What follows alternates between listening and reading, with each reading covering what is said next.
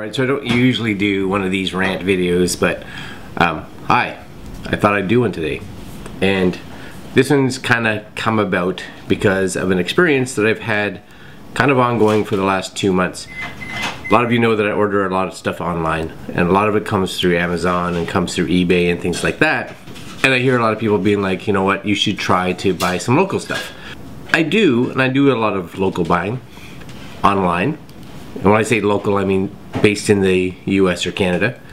But that doesn't always go well. So here's my experience. So my wife and I last year, Black Friday, we both bought a pair of riding jeans, so Kevlar jeans. Now buying online, always a little bit iffy in regards to sizing unless you get the opportunity to try them on somewhere else ahead of time. Now this story is in regards to a company that we were dealing with called Jafrum. And maybe a lot of you have bought from them before. I have. And I've bought from Jafrum for easily 2, 3, 4 years. And have never had a bad experience with them, actually, except for this one. I have always been very, very pleased with the experience. But this was the first time I've ever had to return anything. So here's the issue that I have. So we got the jeans, and my pair fit pretty good. I ordered a size bigger because I was just a little concerned. Figured I could always wear a belt. My wife bought her regular size, and they were too small. So we wanted to return them, or at least do an exchange. A couple of days after we got them, we got an email from Jafrum saying, you know, how did we do? And basically we wanted to make sure that we made this the best buying experience possible for you. So I replied back and said that the sizing wasn't great and that we were looking at an exchange. This is when I found out about their policy. Now their policy is that they were going to charge me to have the new jeans shipped out.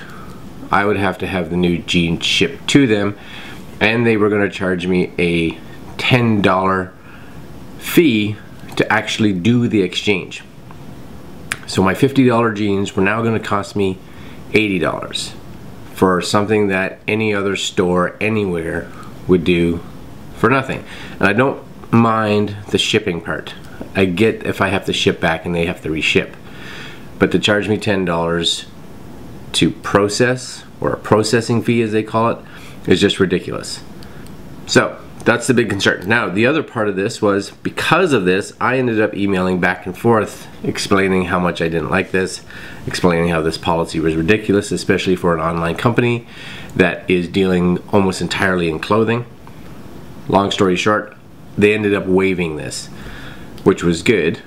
But if I wouldn't have been that person that was willing to do a lot of the writing back and forth and complaining and trying to go up to management and all this kind of stuff, then this would never have happened. This is also part of their policy that they don't really tell many people about.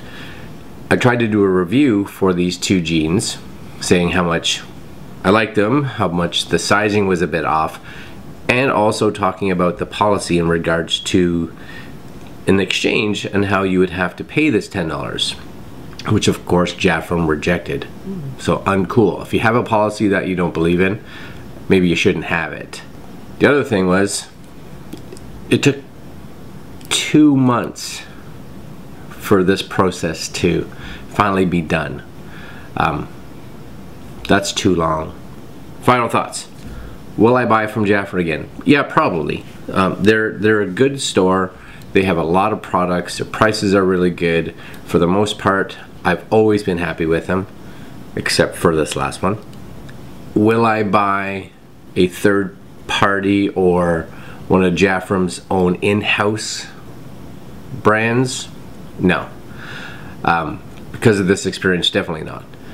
I'll make sure that anything that I order from them, I'll have the opportunity to try on at a store somewhere around here first to make sure the sizing is good.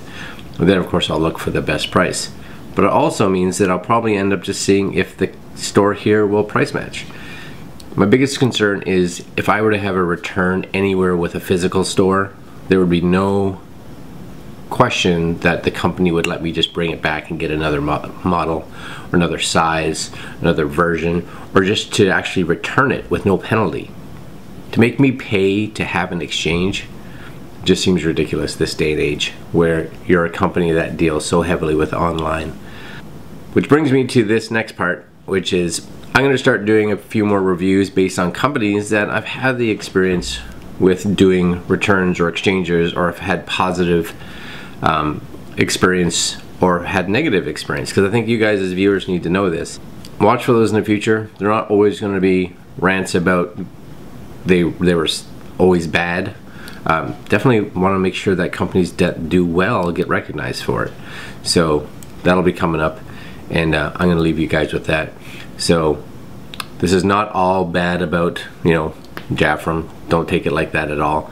This was in regards to that policy, which I don't believe in, and something that I think they should be looking into to make sure that they're competitive. And hopefully you'll see more of these. Am I going to buy again? Yeah. But they need to change that. Alright guys, we'll talk to you again later.